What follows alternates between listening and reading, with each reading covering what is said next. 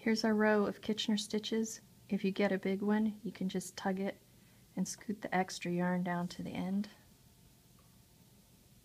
to get rid of it.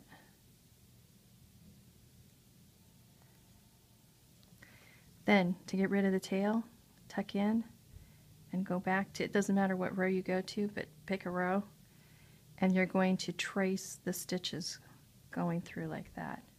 And it takes 3 stitches to get it wound in securely. So there's 1 stitch. See how I just copied the stitch that was there? And here's a 2nd stitch.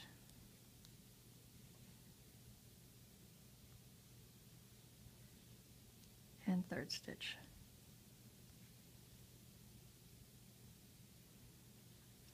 Now the tail can just be cut off and it's good to go.